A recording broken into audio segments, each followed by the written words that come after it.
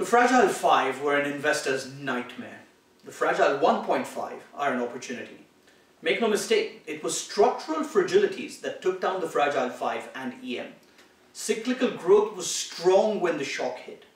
Shorting the high carry Fragile Five economies was spine-chilling, but members that have left or are on the verge of leaving now become currencies that will allow you to short the ones who refuse to adjust their structural fragility.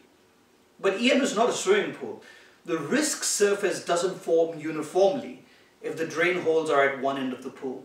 So where are the risks?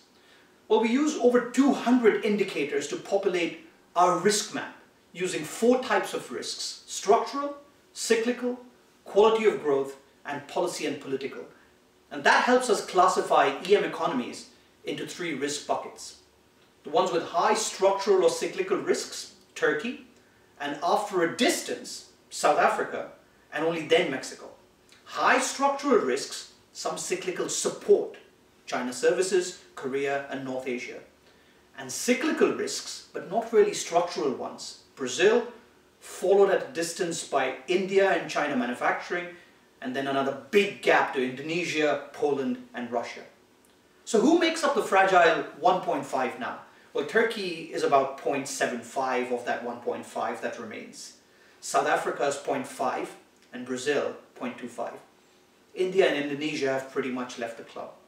Turkey's structurally low savings haven't been addressed, thanks in no small part to deluded monetary policies that says the stance is tight when credit growth is around 20% and inflation is in double digits.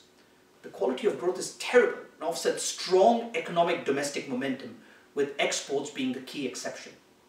South Africa is much lower in terms of risks. Politics and structural issues dominate, while the recession means that near-term risks are actually limited. Its own structurally low savings have been addressed, but only partially. But the investment trend is still downwards. Brazil, well, politics and cyclical risks dominate the issue.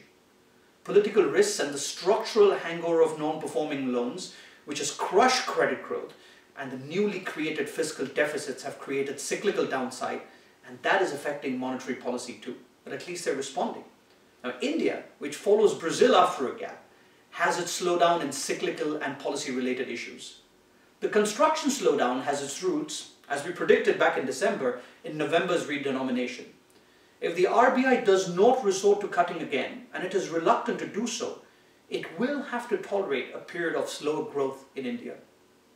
Indonesia is even further behind India in terms of risks, thanks to the limited downside cyclical risks, and structural risks just aren't that many.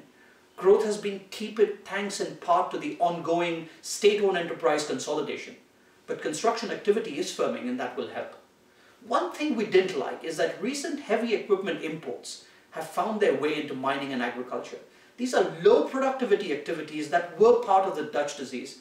Some upside is okay, but too much is not. And finally, in our country-by-country analysis of risks, we look at all of these economies, as well as China, North Asia, Russia, Poland, and Mexico. And just in case the summer has left you with a taste for brevity, we've summed up as much as we can in our risk heat map. The closer each economy is to a particular corner, the greater the dominance of that type of risk. An economy in the center then has all 4 risks in equal measure. The color of each economy's circle tells you our assessment of the overall risk. Russia in green, South Africa in orange, and Turkey in red. While the dots within each country's circle show how we think about individual risks contributing to the overall picture.